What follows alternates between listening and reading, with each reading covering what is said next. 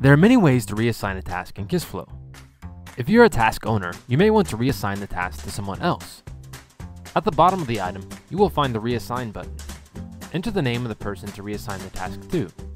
The reassigned task owner will receive an email notification.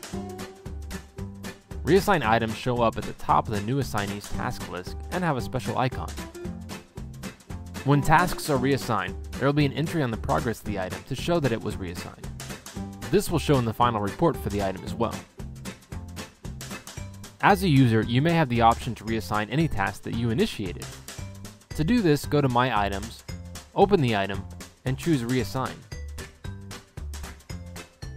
Use the same dialog box to choose the new task owner.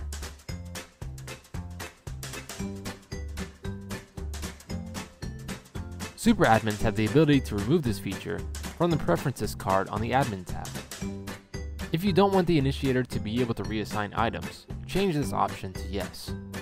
App admins can reassign tasks at any time from the Reports tab. You can reassign tasks either from the User Workload tab or the All Items tab.